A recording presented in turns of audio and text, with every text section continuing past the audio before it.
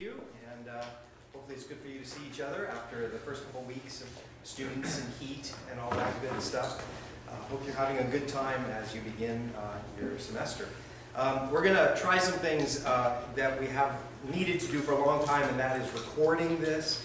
I'm camera shy, I don't like that, but that's okay because there's people who are not here who would like to be here and have access to what we're doing, so we'll do our best to make that work. So Connie's back there doing that. And Leah, I think you've met both Leah and Connie. Leah's helping us connect the people at regional centers and people who are between classes and can't make it here, so it's easier to enter in their office or at home. Some people are studying at home. So we do have a good group here, so glad that you're here today. Let me pray for us and tell you what we're going to do, and we'll go forward tonight, this afternoon. Lord, thank you that we do get to gather. I think it's such a privilege in the middle of the craziness of life at this institution to know that we've got friends who are walking with us and there to support us. It's good to be together with people who have begun this journey with us, and so I pray for this class of 2014 APU faculty that this would be a great semester for them and a good year ahead. And I thank you for the chance to spend time with them and look forward to learning from each other, having good conversation. And we do invite you to be present and to be our teacher as we seek to learn some new things today. In Jesus' name, amen. Okay, so there's a stack of stuff for you there.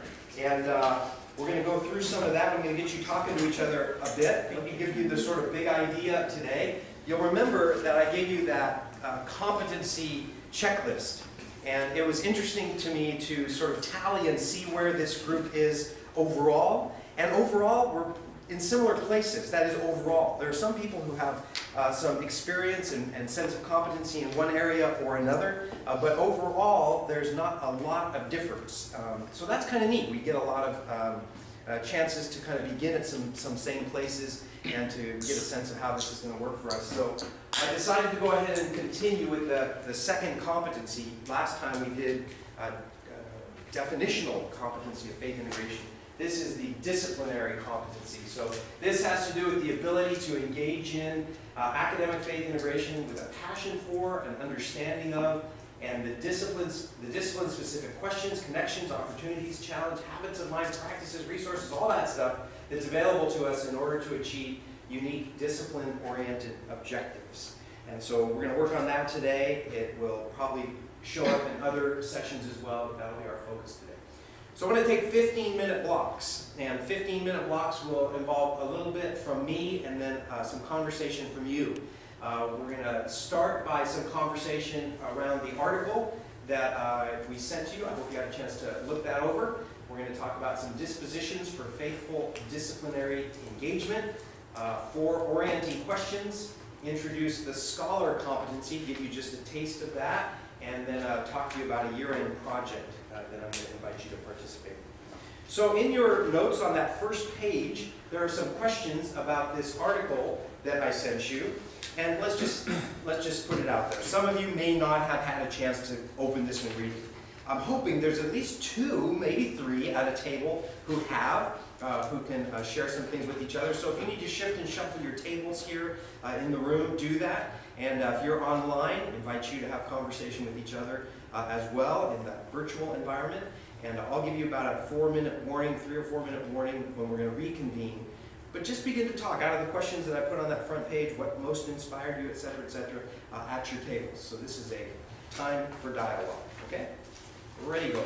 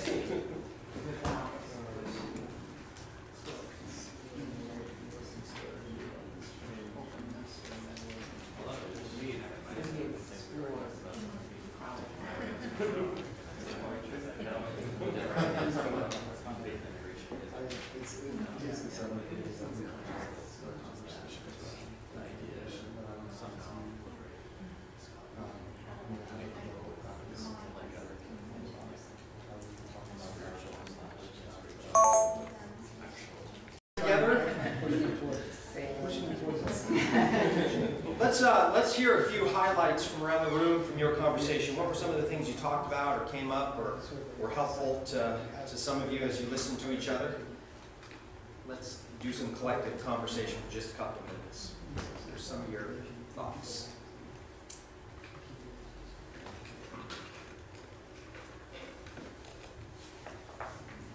Perspectives, insights, questions.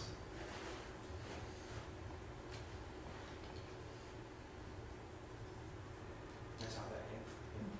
Oh, okay. So what I said is like, he uses it like salt and pepper, like a flavor, the concept with it. I realized I was doing more segmentalizing out the Christian from the topic. Yeah. That's Can I not just every. ask everyone who shares to really speak up so that the people who are online can hear? Okay. So the comment here is that the salt and pepper kind of approach, condiment Christianity, right? Got a little on top there, so I've got it covered. But that's not necessarily an integrative approach, right? So proximity is good, but we're aiming for something with a little more greatness. Other thoughts? I know our table talked about it's a little more complex than maybe initially thought, and then we talked some about the 4 approaches to the integration of faith and learning. The Cosgrove's outline those 4 things, so we talked about that. I'll leave it at that. Good. Those are some key things. One of the things I like about this article is they brought together a lot of what the conversation about what faith integration is and put them all into one place. So it's a good one-stop, and then you got the bibliography to be able to go find these things beyond this particular article. So, all right, one other thought from around the room. Another concern, question? Well, my concern is the whole idea of teaching from your worldview of Christianity makes me sort of apprehensive. Is my worldview Christian enough? It automatically makes me wonder. Yeah. So APU hired you, so the answer is yes and no, right? I mean, are any of us done with that? No. But this university does a pretty good job of making sure that they bring and have that kind of perspective. And so I'm confident of that with you, and I'm confident that you'll grow to know more and figure it out more and more as time goes on. So yeah, take confidence in that. Okay, let me go to this first presentation then. I'm calling this Dispositions for Faithful Disciplinary Engagement, and I'm going to invite you to use your imagination for the few minutes that I want to share with you, and go back to one of my favorite stories in the life of Jesus, that strange, unique story in the Gospel of Luke, when Jesus was a little boy. So you remember this? You see this picture? Does it bring it back to your memory about Jesus? And here he is with those religious leaders, and I won't read the whole thing, 12 years old, they go to the feast. Where is he? His parents go back to the temple, and when they did not find him, they go back to Jerusalem. After 3 days, they found him in the temple, standing among the teachers. Everyone who heard him was amazed at his insights and his assertions, right? So here's this little boy and proclaiming amongst the great leaders, and it's sort of absolutely impressive. It's impressive, especially when you think Jesus was a junior hire, right? I mean, he would have been on a skateboard, rolling around town. How did he get back to Jerusalem so fast on his skateboard? And he's gone to an academic conference, basically. I mean, here's the bearded ones, the degreed ones, and he's surrounded by these old people with all this knowledge, and yet there's something amazing that happens there. Now, I have to confess, I'll confess right now, that I have changed the wording and left some things out of that amazing Luke chapter 2 scripture. Some of you may have noticed. And I think this picture actually is a better representation of what's happening there, this picture. So what's different right off the bat in this picture than in the other picture? It's in color, okay. He looks older. He looks a little older, right? Because he doesn't look like 12 years old in that first picture. He looks more like 6 or 7, right? That's more of a 12-year-old. So, okay, that gives my imagination more of a flavor of this. What else? What's different? Looks more like a real conversation. It looks more like a conversation, because what's he doing in that first picture?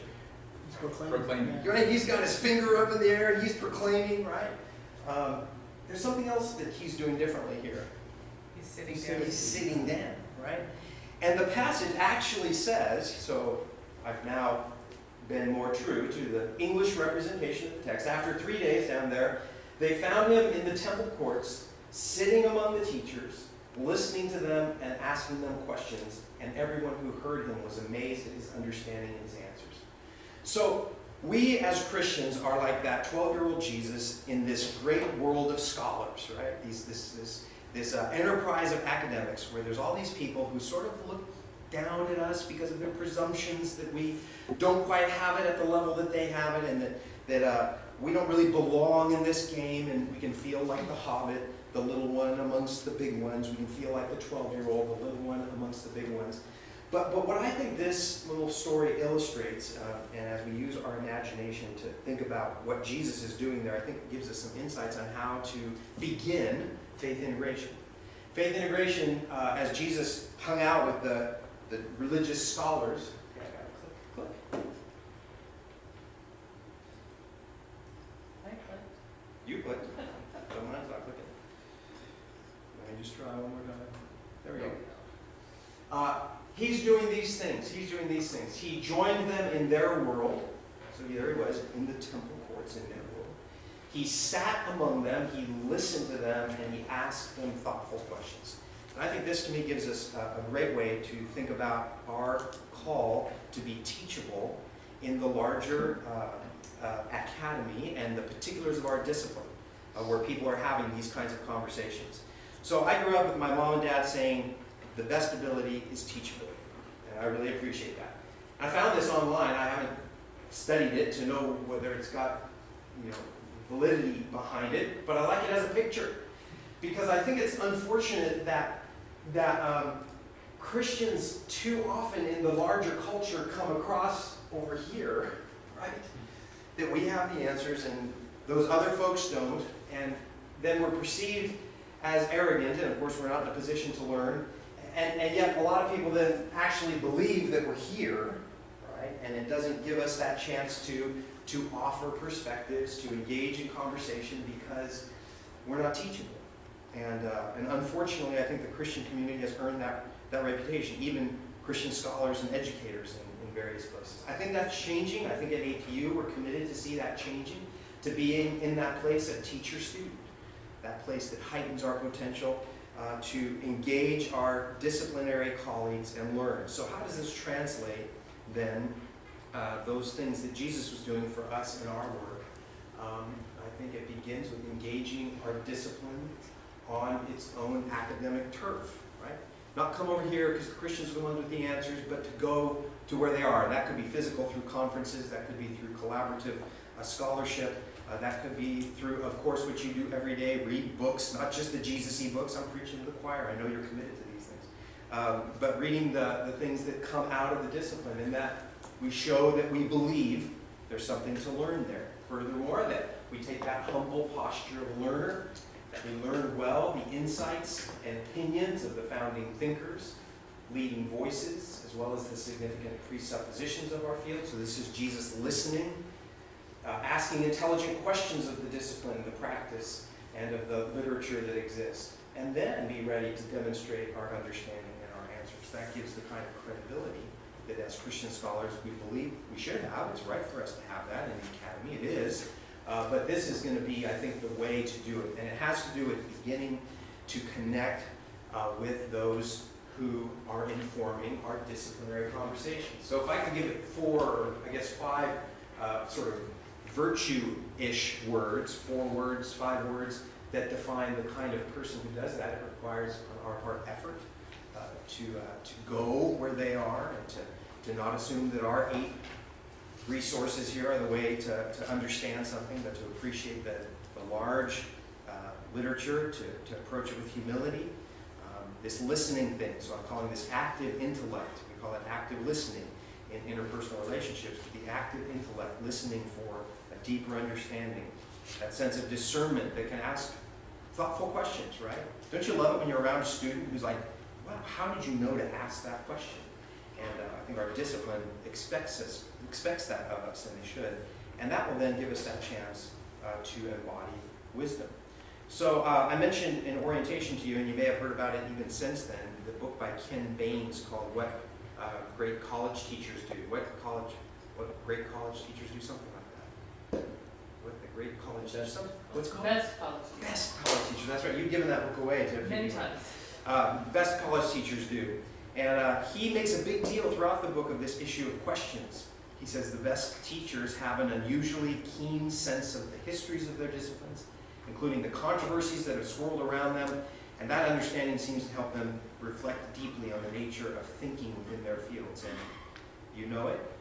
You are here because you're committed to this, but we need to be those kinds of teachers who know our disciplines well, are not afraid of the controversies, are thinking about ways that might engage our faith. And that's what the Jacobsons from Messiah College have said in their book on scholarship and faith. Individuals who hope to be truly excellent Christian scholars will have to work at developing the natural connections that already exist between their faith and learning. I think we could put the word discipline in there, their faith and their disciplines. They will need to carefully explore those connections through self-reflection as well as conversation with others. Now, one of the things I've put in your notes, it's later, and it's just for fun, is a handout that looks like this. It's from a book by William Isaacs on dialogue. And some of you may have seen this. I think this is really a great unpacking of the difference between defensive approach to conversation and dialogue. And this, to me, I think if we just tease this out, is a model for faith integration. We want to move to a relationship with literature and with ideas and with practitioners that moves us to generative kinds of dialogue with our fields. And so I put that in there for you with the scripture from Luke at the bottom for fun. But with that, I want to invite you to have that first discussion that's in your notes. It's on the second page. And this discussion has to do with the questions of our discipline and how those questions elicit in you other questions that may be oriented on the basis of your Christian faith. So and I don't know that it'll be talk about question one and then talk about question two. It might be sort of a package to talk about those two together. But if you take another few minutes, 5 or 6 minutes, to highlight some things at your table around questions in your discipline, that your discipline is asking, and what questions this leads you to ask of your discipline from a Christian faith perspective. Okay? So I will give you a 2-minute warning. But if you go ahead and begin some conversation with each other, that'd be great. Thanks.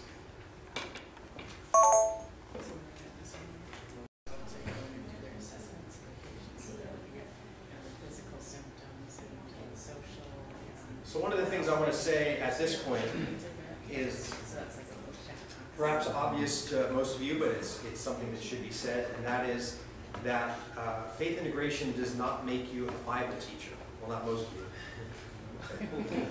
we have an exception. And we're glad we have Bible teachers here because they support the rest of us in our work of faith integration, because they're helping train the students to think biblically, and to think Christianly, and to think theologically, and to think historically. And they bring that into our classrooms, which is a great gift that APU offers us in terms of the overall educational experience. But it's not about sprinkling some Bible on, right? It's about integration. And so you are first what you are in terms of your training and your practice and your expertise, and that's what you're called to bring, which means being an expert in that area is what's most important. So then the question always comes up, do I have to be some kind of theologian to do faith integration at APU? Well, if you're a Christian, you're a theologian, small t, because you're thinking about God, you're interested in God. And we're not asking you to be a trained theologian like the people who are working upstairs in the School of Theology and in the seminary, but we are asking you to grow in your ability to think as a thoughtful Christian person would. But it comes by paying special attention to that area that you're committed to, you have a passion for, your area of academic discipline. Let me then give you these 4 orienting questions that are what we ask of people in the faculty evaluation system. Now, I found this great picture, and I like it, because it illustrates that if we don't get clear on what the target is, and so I'm going to put the target as the faculty evaluation system, then that creates confusion and frustration. And so why not, on the first day that we're together in the fall, to make that as clear as I can so that it orients you. Now, I want to say this too, because it's not just about, sorry. It's not just about passing a required essay kind of thing. These orienting questions, I think, should orient your work, not just prepare you to achieve the success that you want on the paper that we ask people to write. So I want us to think with the end in mind to get this common view of what the university is interested in from you. And so I have cut and pasted right out of the handbook some pages, and I gave them to you. So you have them in that handout. 2 pages that list the description for what we call the FIRP, the Faith Integration Response Paper. So not this year, not next year, but the following year, you will write your first FIRP at APU. And it involves 4 basic questions. They come in 2 parts, and I want you to see them here, and then I want you to just look over those notes again and talk to each other a little bit about how this applies to you, okay? So the 2 parts, the first part is a conceptual understanding. We're asking you to be able to provide some commentary and explanation for how you understand this idea of faith integration in your discipline. That's the first question. You see there it says, as defined in section 7.3.1. That's where it is in the handbook. I shared that with you a couple of weeks ago, a month ago now, when we were in orientation together. That's our short definition of faith integration. So based on your work, how does that work itself out for you? How do you understand what this is and why it's important for you? That's the first question we ask people to address. The second 2 are those mirror images that are not the same and getting at something from different perspectives. So the first one is getting at how your faith informs your understanding or practice of your discipline. So this is where, with the analogy of lenses, glasses, you put on the Christian faith lenses and you look at your discipline. And what do you see because you have a Christian faith set of lenses that may cause you to see it differently than somebody with a different set of lenses? Question 3 is the reverse of that. It asks you to put your academic discipline lenses on and to look back at the Christian faith. How does what you have been entrusted to as a stewardship of knowledge from your practice, your experience, your professional experience, your study, your doctoral degree, your master's degree, how does that help you to see Christian faith, practice it, make sense of it in some unique way because of what you have? And this is an absolutely exciting question when the light bulb goes off for you on this. It's that thing that says, this is why I studied this thing and was involved in this profession for so long. I love this, and this frames how I view what it means to be a Christian. In maybe some way that has to do with concepts or thoughts or theories, or maybe the way we live and practice in the real world. So for me, for example, one of the examples on this is I have a PhD in leadership, and so I studied leadership theory ad infinitum and all the things that surround that. So when I go to a church, I'm interested in what's happening in terms of leadership.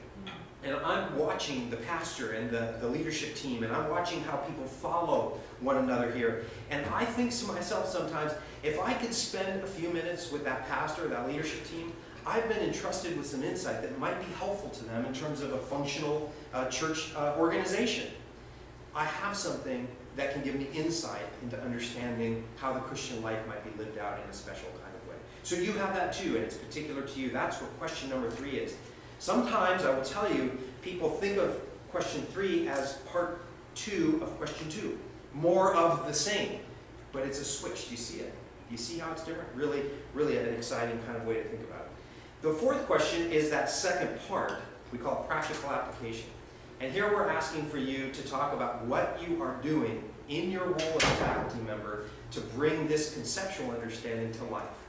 You're a scholar, you're a practitioner, you're an educator, you're a teacher. How do you actually attempt to do that with your students, or in your scholarship, or in your practice? And so that's what is unpacked there in that second slide that I have in front of you. Okay? So I would like you to go ahead now and have some conversation about this. You'll see on page 2, presentation 2, those 2 second questions that I gave you. What is one way the Christian faith does or might inform your discipline or area of practice? And what is one way your discipline or area of practice does or might inform the Christian faith? And out of this, I want to just invite you to, if you have any questions of clarification for me, to bring those so that we can get those on the table early on. But this will be a chance as well to kind of get some insight into each other's passion areas and interests in terms of bringing faith and your scholarship, your discipline, into dialogue. Okay? So I'll give you a few minutes and then I'll bug you again. So what comments or questions do you have? Maybe a question for me in clarifying anything here that came out of your conversation with each other. Interested in things you heard from each other that might have inspired you, or things that I might be able to clarify.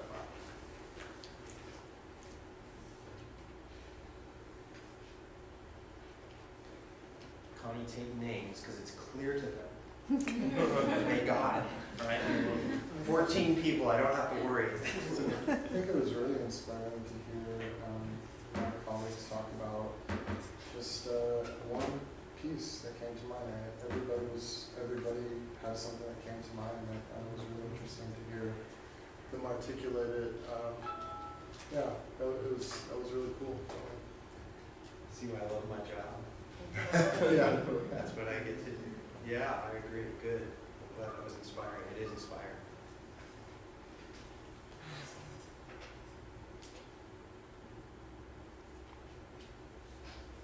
I thought for me it was easier to look at how faith could inform the discipline rather than the other way around. So I haven't really grasped that. Okay, good. No, thanks for your honesty in that. And I promise you, when the light bulb goes off, it's like, wow, you know?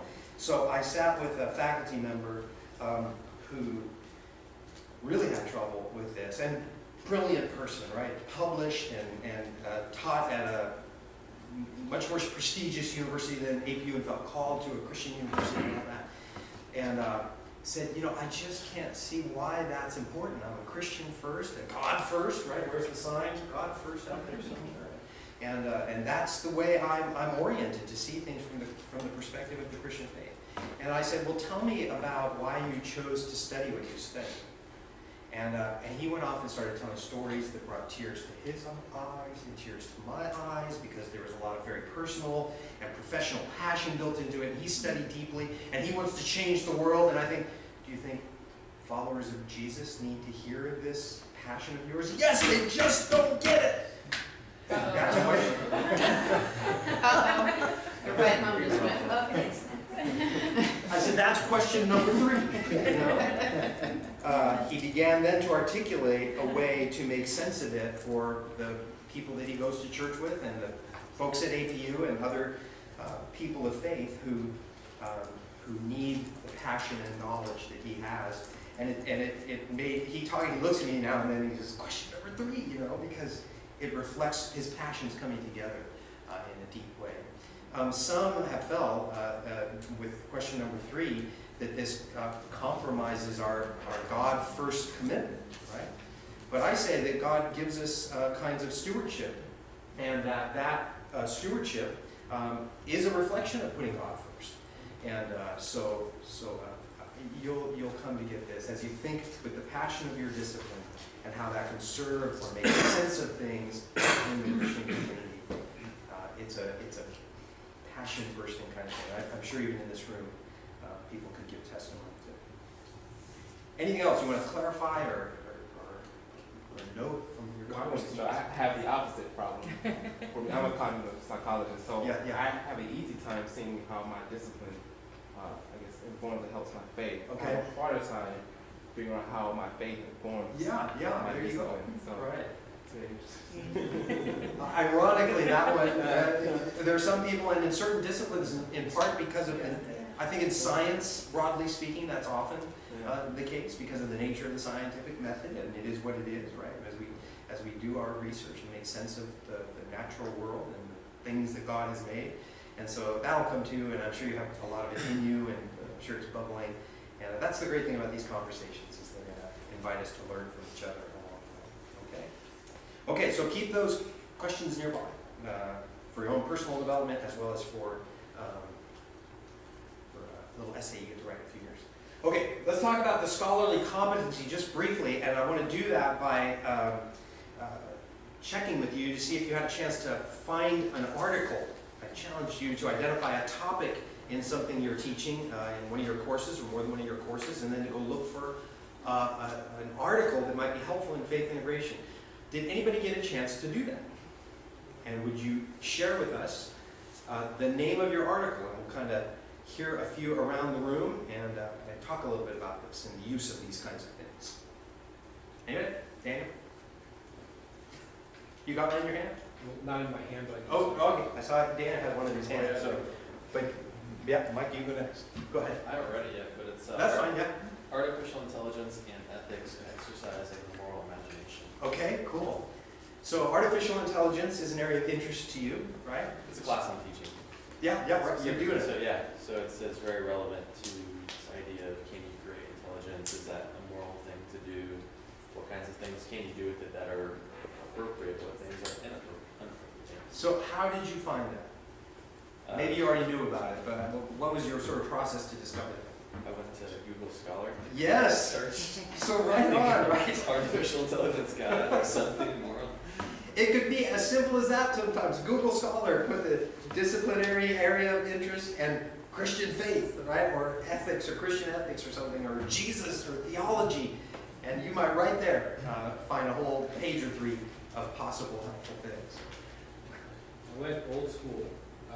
Flannery O'Connor's essay, The Grotesque and the Catholic Writer. Okay, yeah. I teach writing, and it talks about the notion of writers of faith having a particular, they should have a particular sensitivity and then the ability to write about the grotesque because it is such a, it is a prefigured condition that we deal with. So, and that's something I like to try to bring to the writers, that notion. So you knew that was out there. Is it a collection of her essays? Yeah, Mystery Matters. Yeah, great. Right. Everyone, scientists included. Peacocks and everything. Yeah. I mean, this is a great example of how a discipline can inform faith. Flannery O'Connor, right? Because here's a person, if you don't know of her, I'm going to say very little. You can talk to Michael about it. But she appreciated the horrible as a representation of grace. Christians tend to distance themselves from the horrible. They don't want to go near that. They don't want to touch that. That's somebody else's territory. And that she, as a literary scholar, writer, invites us as Christians to pay attention to that. And so here's a Christian person who's bringing some, at least she would say so, Michael and others might say so, some corrective to how we think about God and the Christian life and grace and such. Right? Great example. What else? So it's kind of a long title, but it's Philosophical and Religious Influences on Social Welfare Policy in the U.S., the Ongoing Effect of Reform Theology and Social Darwinism on the Attitudes Toward the Poor and Social Welfare Policy in Practice. Oh my gosh, 5 times fast, say it 5 times fast. It's a long title, but it was a good article, and it was really relevant to my class, so I was happy to find that. Right, so how did you find it? I found it just going through the library and doing like an advanced search. Okay. So I actually found it over the summer because I really am trying to get the students to think, see how social welfare policy has been developed because of a faith perspective and religious influence on that, and kind of challenge some of their preconceived notions about Right. that. Oh, great. Yeah, good. And that somebody got the conversation started for you, right? Yes. And it allowed you to kind of put out there, people are thinking about this. This is one of the things that's important about this idea of informed reflection that we talk about, is it's then not just you who are concerned and interested in this, but there's people out there, and here's a stack of these people. Is that a co-authored thing? Or Yes. Yeah, better be with that long title. Right. So, yeah. So good. Anybody else? Okay, yeah. This is a very short title. It says, "What does it mean?" That's a lot shorter than that. You got to trade. What it all means to be a Christian academic by Derek Jones. Okay. This was written by a research scientist who talks about being a Christian and being a scientist at the same time. Because that's not possible typically, right? That's what they So say. this is what I'm going to be presenting in faith integration this semester. This was given to me by the teacher that I'm co-teaching. Okay. Who's that? Dr. John Milham. Okay, great.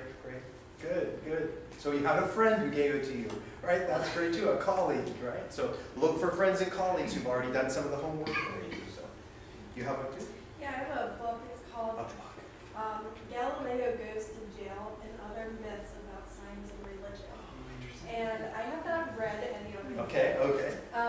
But I was talking with someone that's in my small group in my church. He has a chemistry background and a theology background. And he said, I have the perfect book for you. There you go. So I'm borrowing this from him for my excited to look into it. If you find one, you're wanting to underline more than a third of it, right? You might have to get your own, right? Buy my own. That's great, another great example. There are things out there that can serve us. So sometimes people ask, what are we asking for in terms of scholarly or academic materials related to faith integration? Here's 4 kinds of things that are not outside of what you already do in your field, probably, but it's written by a scholar in the field. Now, there are lots of things, and we're going to talk about them over the months and year to come, thoughtful, worthy things not written by scholars per se. But I want you to know that with a little hunting, I believe that there are scholars out there who've written about the thing that you're interested in. And one of the fun things that I have is putting out the challenge. If you say to me there's nothing close to my area that's been written on in a faith integration kind of way, I'm going to take that challenge. And I'm going to join you in trying to find some things, okay? So we're looking for people who, from a scholarly perspective, and using appropriate research methodologies, and around the room, research methodologies are different, right? If you're working with preparing nurses, you're a nurse educator, that's a different kind of research methodology than if you're working with people in literature or science or school counseling, right? So what is the appropriate research methodology written according to scholarly protocols and consults reasonable authorities? This is nothing different than what we're asked to do as educators in an institution of higher learning. Now, they're out there. Those kinds of things are out there. They can be found with some hunting. But we'll also talk about the kinds of things that might be on the periphery of that and work on that. So how do you make sense of these? Let me just give you a quick thought on this. There are sources that provide explicit integrated insights. In other words, the work has been done for you by this writer or writers, right? They did integration, and there it is. And these are the things we love because, you know, it's there. Somebody did the thinking for us. But I want to challenge you to also look for books that are focused on Christian faith, articles and things that are focused on your discipline. And then look at my little note that's going to come up. This is where you get to do the integration.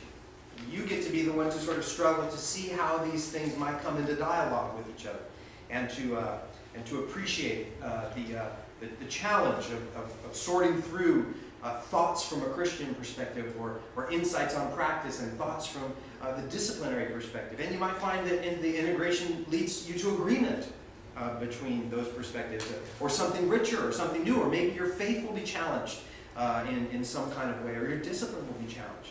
And that's what the chance is to bring these things into conversation.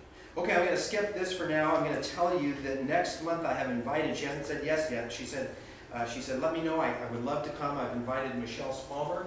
Does anybody know Michelle yet? Of course, Todd does, in the theology library, to talk about an amazing thing that she's done for us as faculty over the last couple of years in putting some libguides together related to faith integration. So I'm not going to steal her thunder. I'm going to invite you to come and to hear from Michelle next month about some of those kinds of resources. Okay, I, this summer, did a survey of faculty who had been sitting where you've been sitting in the last 3 or 4 years while I've been involved in this role. And I asked them to tell me the things that they appreciated and things that they wish would be different about new faculty orientation. And one of the things that came through that I took note of was that folks felt like they needed an objective to aim for in their first year in faith integration. The conversations were nice, handouts were helpful, resources and all of that, but what is this taking me towards that will help me actually experience professional development in this area? So I'm going to invite you to do a little project that I think it can just become a part of the rhythm of your life, not a big extra thing, okay? So let me see if I can unpack this for you in our final few minutes together. I want to encourage you to develop a portfolio using these 4 steps: collect, reflect, select, and project, okay? And this suggests that we're intentional at providing a place. So here's my collect slide, and these next slides are in your handout so that you've got these.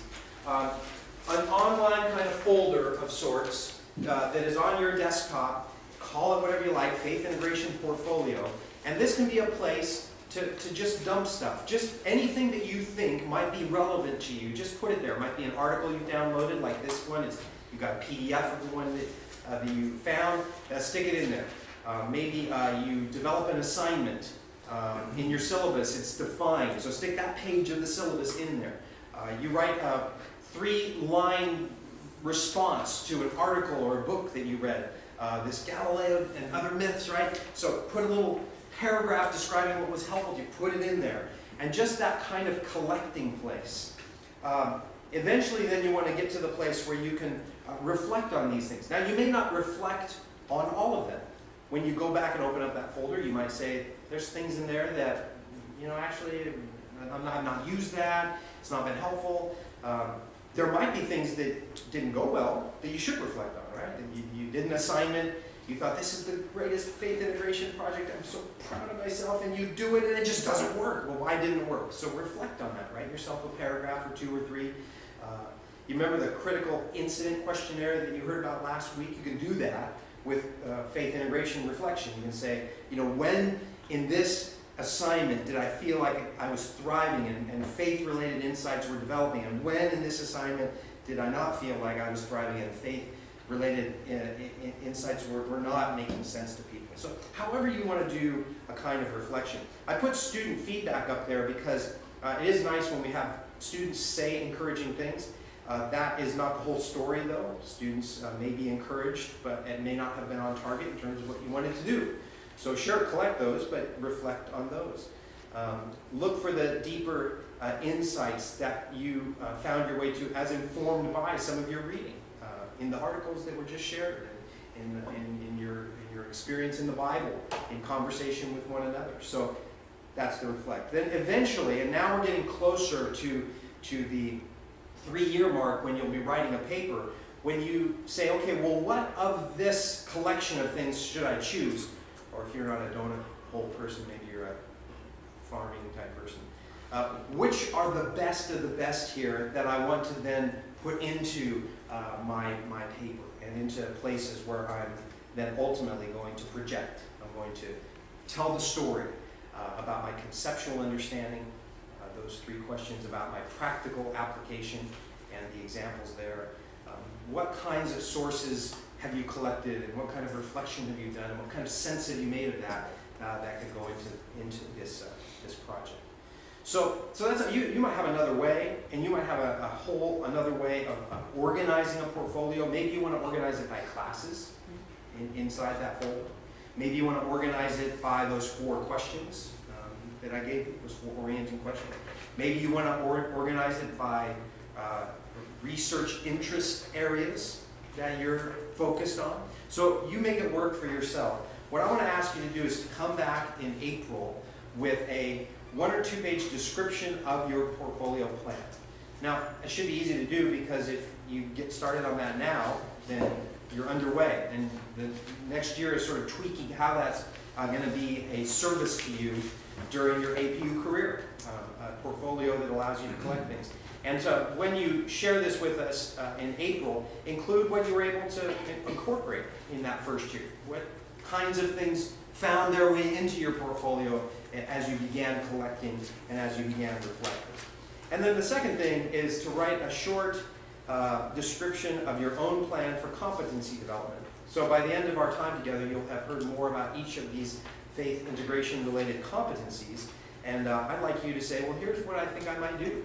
I'll read 2 books a year, or go to a conference on Christianity and my discipline, or try an assignment in each class, or shadow a colleague who does well in faith integration. So there might be many different kinds of things that you could choose. I'm encouraging you at the front end here to be intentional about that for your enjoyment of it as a professional and for the ongoing work that we're called to do as a part of this university.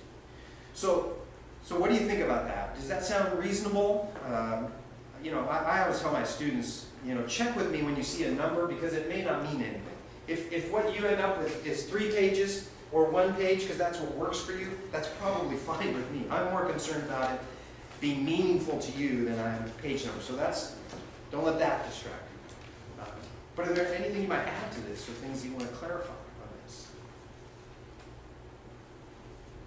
this is gonna be mostly academic faith integration, because that's what we're all doing. You're not talking about when we're out in our discipline, like if I'm a nurse, how I would integrate it into my practice. It's more related to the actual teaching here. Right, it's a good question. So if you're just being a nurse, right, that's not this. But if you're being a nurse who has students walking with you and you're in clinicals, right, and you're debriefing, then yes, absolutely, that is a part of that, yeah. So in the same way that, you know, folks around here might have other meaningful kinds of things that they engage with for income or for hobby, we're interested in the focus of our assignment here. Those things are relevant probably because they're part of the wholeness of who we are, but the precise intent is to focus on our role as a faculty member. It's a good question.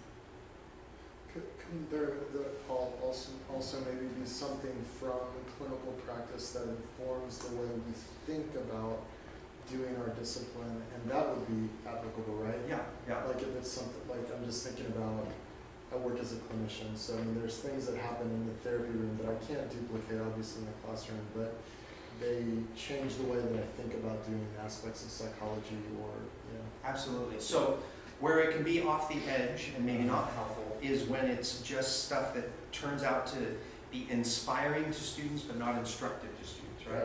Yeah. So the professional who comes and says, I had a client or a patient or a student in my professional work before I was here or maybe while I'm here, and I prayed for them and they came to Christ and they led the whole family to Christ and the whole city came to Christ, and well, that's inspiring, you know, and don't not tell your students that, that's good news, but that doesn't necessarily provide some instructive insight for them in their work. We could say the same thing about your scholarship, right? So it'll inform your scholarship, your practice does, especially people who are in practice-related things. But if it's just, you know, oh, I did this is good. So that's where to kind of keep it in the bounds. It doesn't connect to our scholarship and our teaching in a way that's meaningful. Does that help? Yeah, thank you. And people also use this for their research. So, Yes. you know, I had a grant and I wasn't really thinking about, you know, asking people about their faith, but then decided to do that. That could be something. Yeah. That might be another folder in the folder. There might be a teaching folder and a scholarship or research kind of folder, or a practice folder, right? And how practice informs in these kinds of ways the rest of it. So yeah, all of that ties to what we're expected to do as professionals here could serve that. Absolutely, scholarship and teaching and stuff. Okay, are we good for now then? Thank you so much for your willingness to talk to each other and to do some preparation. So I will invite you to do some preparation in advance of our times here. And the hope is that you do a good scan of something that I might send so you can talk to each other about it and make it a meaningful time that we have together. So keep in touch if there's anything I can help you with along the way, then let's do that. Look forward to our next time together. Good afternoon.